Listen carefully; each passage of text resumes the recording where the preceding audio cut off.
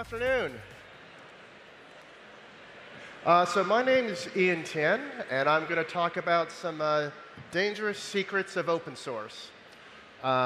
So at the end of this talk, I hope you get a couple things. Number one, I hope you learn how to blow the head off of an armored tank using open source. We're going to talk about how you do that. Number two, we're going to talk about how you can break into SaaS services using open source. And number three, hopefully, you'll understand some context about why it's really important to have a great security team and one that is this highly collaborative. So those are my goals for today. If you're in security, I hope this is familiar. And if you're new to security, I hope we get some tools out of this that you can learn from. So who's giving this talk? My name is Tien. I grew up in Markham, Ontario. I went to Waterloo. I was a Microsoft engineer, had a dozen patents, head of Outlook and OneDrive, a lot of users. I ran a video game company for a little bit, backed by Y Combinator, and then we started the open source project called Mattermost, and now I'm CEO. We've raised $70 million. We got a booth in the back, and life is good. So, and the context of this talk is really from both the video games and working in open source software. So what Mattermost does is we're collaboration for technical teams. If you think about like in the 2000s, I don't know how many of you were born, but you would used to have like an email client, and you'd have a rich text editor, an address book, and you'd have a calendar. And there's this thing that Outlook came out called Outlook that replaced them all and made them sort of one thing. And at Mattermost, that's what we do. We kind of take, hey, you've got your audio and visual and screen share and conference calls and Discord and messaging and release management and incident management, all these apps that technical teams use, and we just make it one thing. So the way that Outlook simplifies some of these productivity things, that's what we do for technical teams. And it's been pretty amazing. We've had 4,000 contributors, open source contributors, people that don't work at our company that are actually building things for this project. And that's been over 30,000 code contributions. So it's really exciting to see that work, and also the impact that it's had globally. So our commercial customers, if you add up their market capitalization, it's over $5 trillion. About a third of our business is in public sector, which is governments, defense organizations, regulators, and they're protecting about $25 trillion in gross domestic product. So the context we're coming from is public sector and developers, but that's not where this first thing kind of comes from. So how do you blow the head off of an armored tank that doesn't come from our work with the Department of Defense, that actually comes from my time in video games? So when we were building video games, we were doing a military game, and our art director was from Lucasfilm, and just an amazing guy. And he wanted to be realistic, so we got a couple of consultants that were U.S. military, graduates of West Point, which is one of the leading military colleges in the United States. This was a company commander, commanded an infantry division. And we want to know, it's like, well, we're making a video game, we want to be credible, so we want you to help us vet some of our designs. And this is a M2 Bradley light armored tank. And the Lucasfilm guy was showing him the designs, and the Army guy's like, no, you don't have it right. There should be a little collar around the turret of that tank. Because what would happen is, when the tanks were in battle, a rocket-propelled grenade sometimes got a lucky shot and end up underneath the turret. And if the grenade ended up underneath the turret, it would blow the head off the tank. So what they did is they added a piece of metal around the tank collar so that wouldn't happen, so that vulnerability would be defended. And our Lucasfilm guy is like, look, I've looked all over the internet, like there's a lot of pictures of this, and I'm trying to find a reference, and I can't find this collar that you're describing anywhere. So the Army guy goes, okay, hold on, no problem. I'm going to go out and take a picture. And then we realized he's on a military base, and like this M2 Bradley to him is like a Toyota Camry. So like there's driving this around, it's his everyday vehicle to be transported from here to there. And it was taking a picture, and the Lucasfilm guy and I, we were like freaking out. We're like, we're in a US military base taking pictures of like these vehicles. Like, how is that okay? Like, how did this just happen? And what we found out was pretty amazing. So the plans for all the armored vehicles are effectively open source. They're actually published. So you can actually go and find out the designs of these armored vehicles for the US military. Now, the electronics are all confidential, but the actual military hardware is out there, and it's essentially open source. And if you actually look into it, you can actually find a lot of vulnerabilities around the M2 Bradley tank, not just the RPG, but all these other areas. And what they do is they open source it, they document it, you can learn all about it, and that's actually what makes the vehicle more secure over time. This is a vehicle designed in 1981. It's 40 years old. Whatever secrets there are about the vehicle are kind of out there now. So just want to give you one, maybe example of open source and security that you might not have anticipated. I didn't know I was going to run into that. But I'll tell you the secret one that I'm going to share about security. Nothing useful can be secure. All useful systems have vulnerabilities. We can reduce vulnerabilities. We can never eliminate all of them. So if you're new to security, that's one principle. You can use it everywhere. If anyone says something's secure, you know that from a security context, you're going to ask them some questions. The example is it's a light armored tank, right? All the things that can blow up a light armored tank are just ordnances. But the problem is if you make the armor more heavy, it's not going to be light anymore. So it's going to have less range, and that's going to be a vulnerability. It's going to be heavier. That's a vulnerability. So you're always making trade-offs. Another example in the software world, let's say there's password. Everyone's got passwords. Well, if you've got a password, someone can guess your password. There's something called a brute force attack. They'll just try every combination, commonly used passwords, and they'll guess your password. OK, so then you say, well, let me defend that.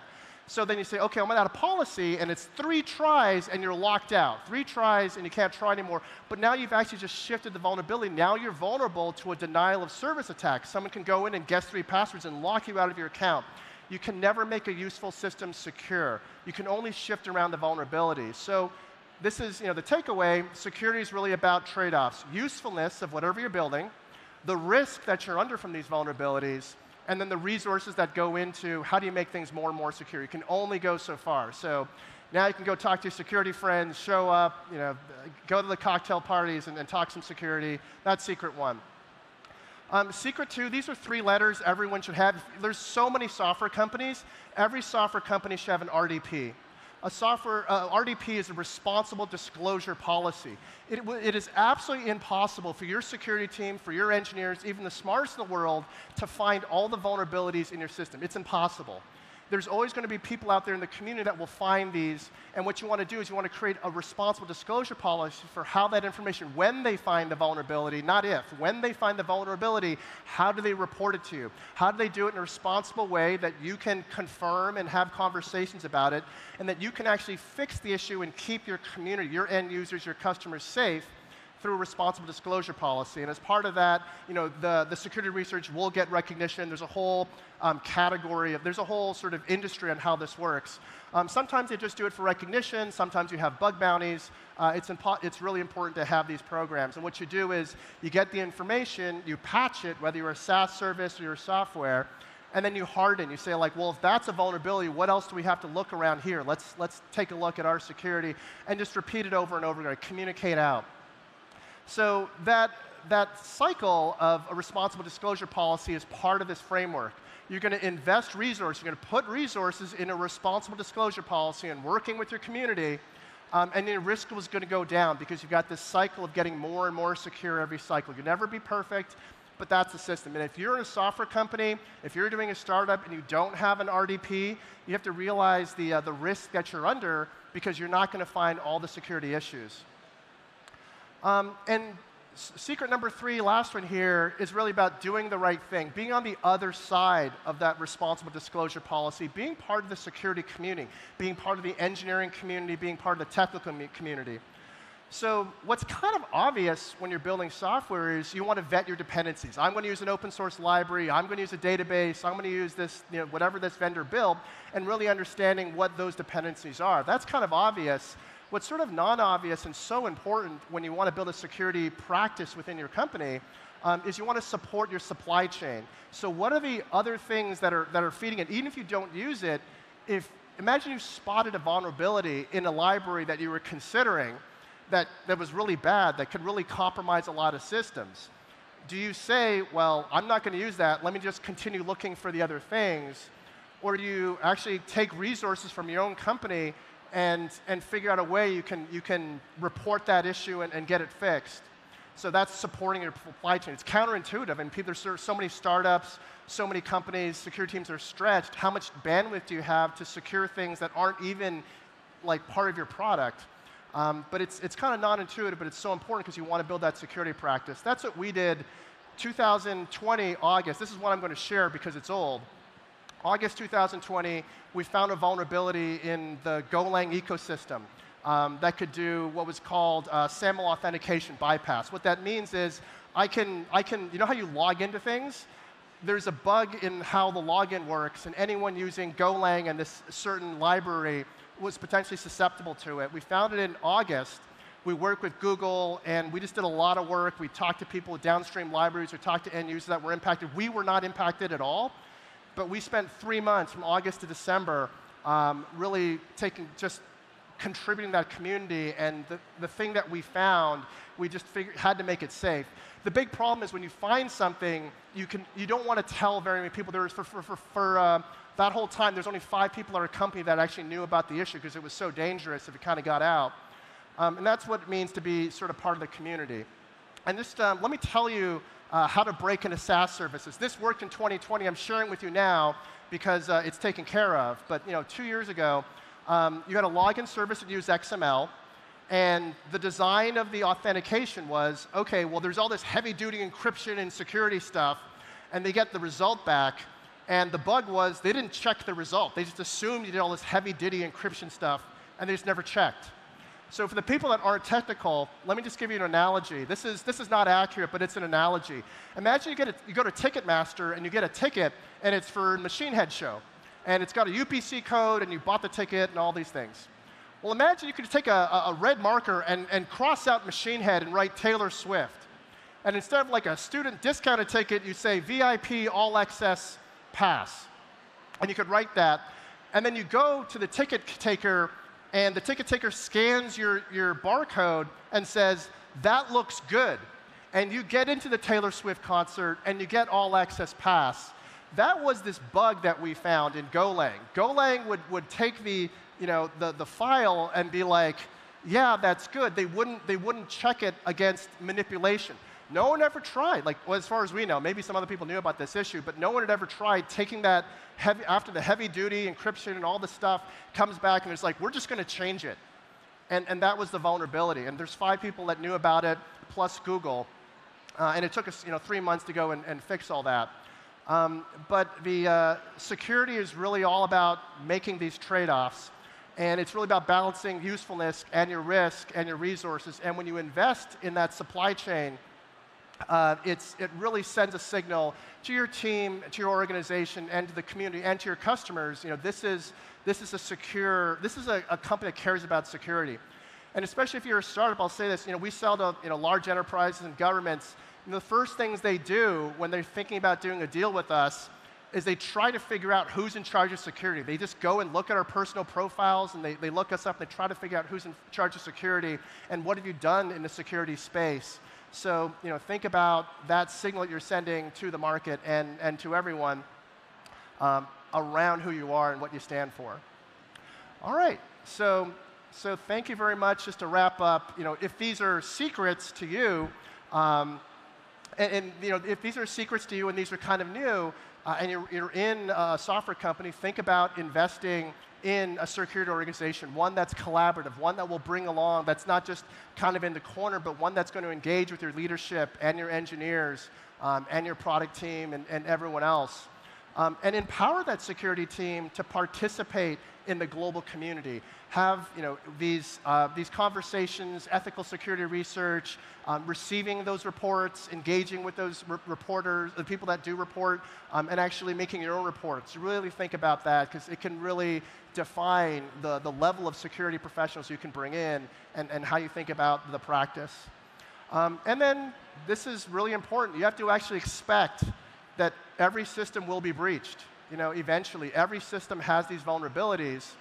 And it's so important to have a playbook and have preparedness. OK, when this happens, who does security talk to? Who on the leadership team needs to know? Who in the customer teams to inform people downstream need to be involved? What is your crisis public relations plan? Do you have this already? When we did it, this was like I did not want to be involved. There was 5 people that knew the secret of how to break into all these software systems. And I'm like, why did you tell me? It's like, because you're the CEO. If things go wrong, you're responsible. So you want to have that plan. When something does happen, just think through it and just make sure that's in place. Because if it does happen, you won't regret it. All right, so thank you so much. This was about the dangerous secrets of open source. In this talk, I hope you learned how to blow the head off an armored tank and that nothing useful can be secure. I hope you learned one way to break into a SaaS service. There's many. And I hope the takeaway there is to have a responsible disclosure policy, an RDP. If there's one thing you all take away from this, it's RDP, I hope.